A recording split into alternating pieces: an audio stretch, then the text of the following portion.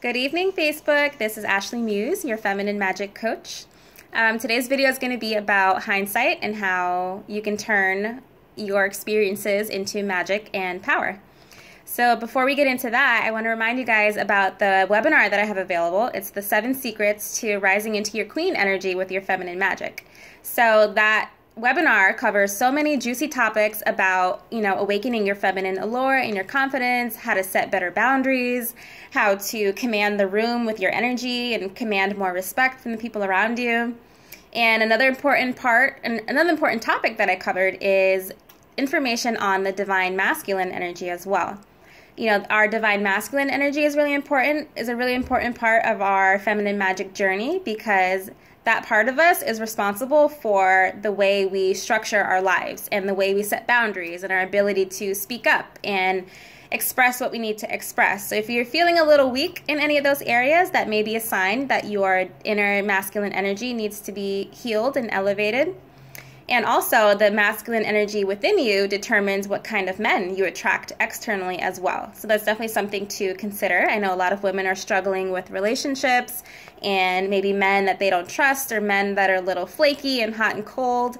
And that could be a sign that it's reflecting something in you. So that's definitely information you want to check out and look into. So make sure you click the link down below to get instant access to your webinar, the 7 Secrets to Rising into Your Queen Energy with Your Feminine Magic.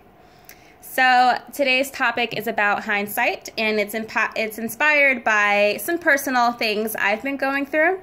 I'm in the process of leaving a job that I've had for 4 years, and I also recently left a relationship.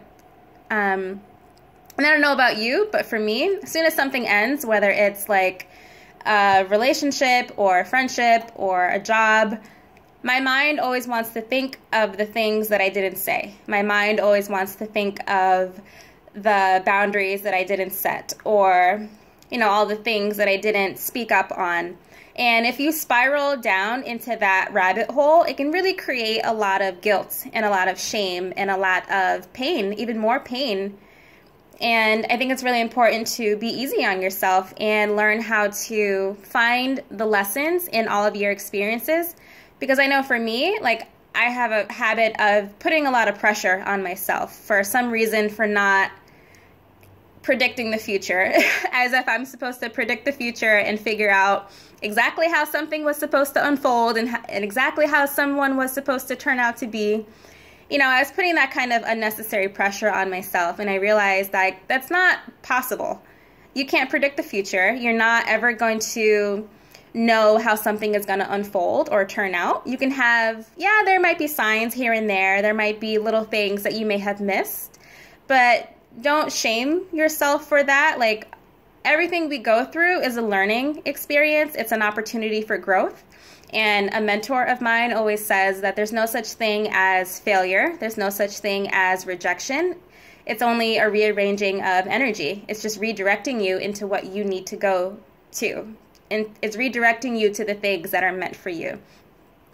So if you can take a minute to kind of think about, what are you holding on to? What do you feel guilty about? What do you wish you could have said that you didn't say?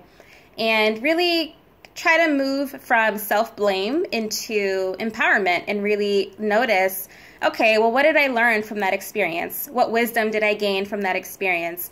What practice did I get from that experience? Because that's how I'm starting to look at things. It's just as practice. There's no such thing as failure. You just have to try.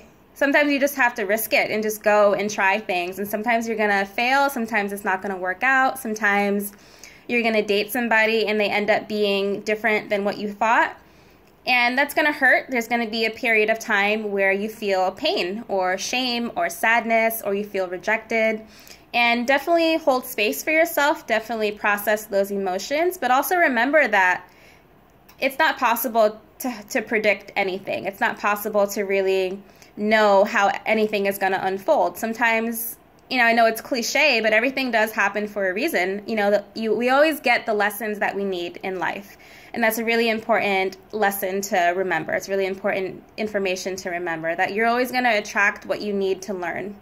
And when I go into things, whether I'm meeting new people or dating or having a job experience, I just remember that at the end of the day, I trust myself. And if anything, they're just here to show me what's in myself. So if you can take your experiences and really learn and really take a look, like, what did I learn about myself in this experience? How can I speak up for myself better?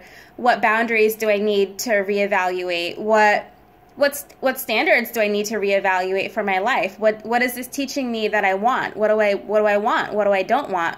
You know, everything that we attract is really teaching us what we want in life. And it's really important to remember that and not be so hard on yourself, because sometimes you don't see a situation for what it is until you're out of it.